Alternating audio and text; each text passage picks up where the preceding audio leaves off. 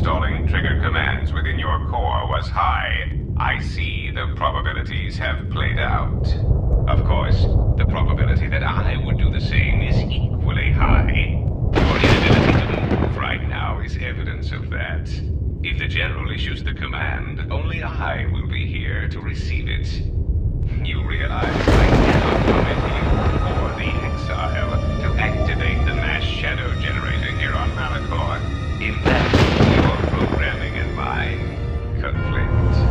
And since you have no offensive weaponry to speak of, the probability of your programming overriding mine is low. You must understand that the General would not wish the relics or the Sith strength here on Malachor to be compromised. Their presence is needed to stabilize the galaxy.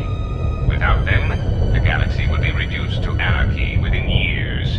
And if there is anything I can't stand, it's an untidy galaxy. So, let us wait here, you and I, for the General's orders and calculate the probable fate of the galaxy.